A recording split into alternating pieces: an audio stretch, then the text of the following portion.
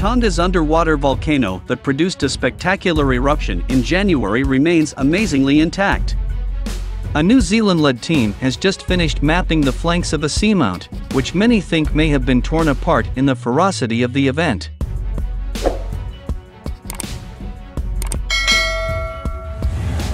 But structurally, Hunga-Tonga Hunga-Ha'apai has not changed much. The Tonga eruption produced the largest atmospheric explosion recorded on Earth in more than a century. This generates tsunamis in the Pacific and in other ocean basins around the world. It even lifted the clouds over England, 16,500 kilometers away.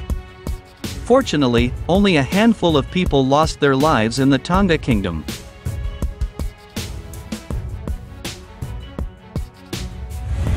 Although there is clearly a lot of ash deposition and sediment movement, the volcano is still standing tall.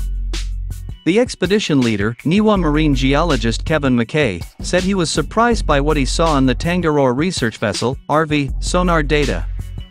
Given the violence of the eruption on January 15, I expected the building to collapse or fall apart, and this did not happen, he explained.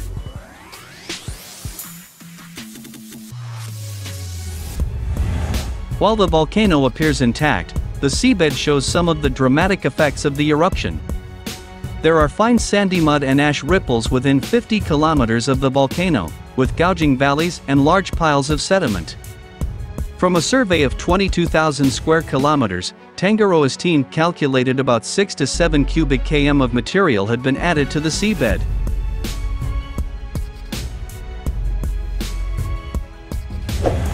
It is ash and rock that is initially ejected by a volcano into the air, but then falls back into the water and down the slopes of an underwater mountain to flow to the seabed.